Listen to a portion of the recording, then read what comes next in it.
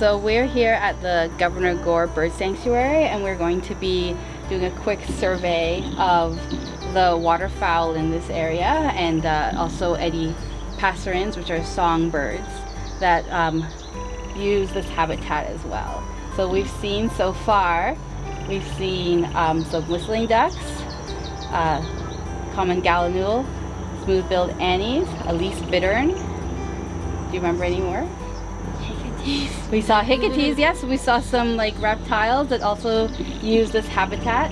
So obviously there's a diverse range of species that can utilize a wetland habitat. So the number of species that we see is also important to indicate how healthy the habitat is. So you see the bird flying there now? The flap, flap, flap, glide, flap, flap, flap, glide. Yeah. That's a very distinctive pattern, and that's the anhinga. Oh yeah. Okay. So you see how it's now it's gliding, and now it's flapping, now it's gliding. Yeah. So that you can always tell, even from this far away, that that's an anhinga.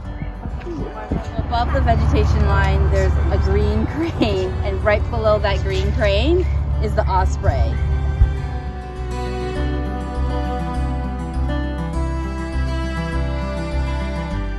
A lot of these birds, some of them are endemic, but also some of them are migratory. So they fly from the Arctic where they nest, and then they come down and migrate here or overwinter here.